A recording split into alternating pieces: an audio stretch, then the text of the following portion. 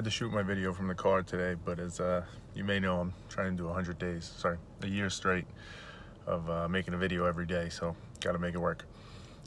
So I was listening to a podcast today about climate change, and it was about kind of the history of climate change and the idea that even all the way back to the founding fathers of the U.S. and prior, but that was kind of the point they picked, talked about climate change and had views of it. And interestingly, you go back to the 1700s, 1800s, they kind of went up through the centuries. As you would imagine, there was some views that were popular at the time that now are laughable and make no sense, right? Thomas Jefferson was an example who thought that if they cut down all the trees, that would make the climate warmer and would make the U.S. a better climate. So that was something important for him that he wanted to do, and I guess was a policy of his, and there was some science behind it, seemingly at the time. There was also some religious aspect to it, where if you behaved better, right? If God wasn't mad, the climate would be better, which as you might imagine at that time had carried a little more weight. There was even the idea that as you cleared land, as you cultivated land and you farmed it more, that brought better weather. That brought a better climate. You wouldn't get as severe of weather. And these were things that were really not necessarily widely believed, but they were credible views of the time. And aside from just the obvious entertainment of that, it made me think of something that I think of often when it comes to issues like climate change, where it's so divisive and people are so polarized on it. It's this point that there's periods in time in which the smartest people in the world, or at least some of the smartest people in the world, believe things that are now ludicrous, that are now absurd. Like if we cut down all the trees, that it'll get warmer. Like if we farm the land, magically the weather will get better. Like that the earth is flat. All these different ideas at different points, you can go on and on, right? Different points in times in which they seemed super legitimate. And now we know they're ridiculous. I say that though because I think that it's the credibility point.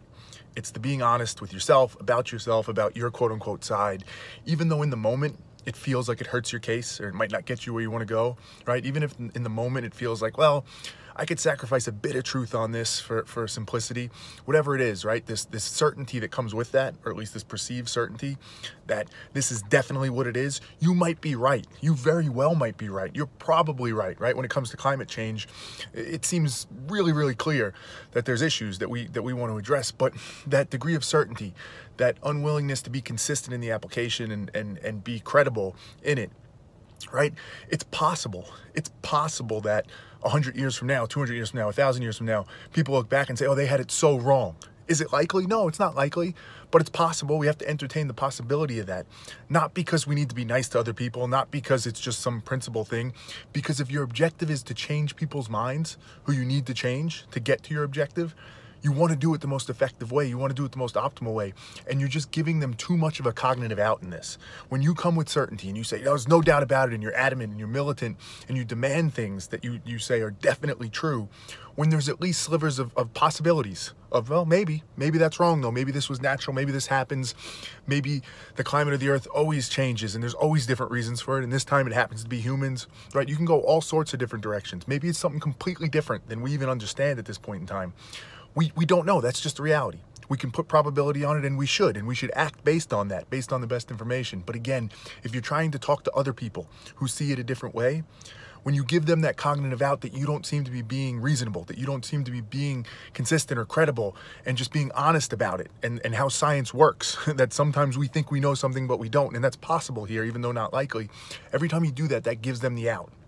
To say, I don't even have to listen to them. They're not reasonable. There's no point in even considering it. This is just what they do. There's some political behind it. Whatever it is, you give them that out more so, right? And you might say, well, they're looking for it anyway. They'll take it anyway. Maybe. Some people, for sure. But there's some more rational people there.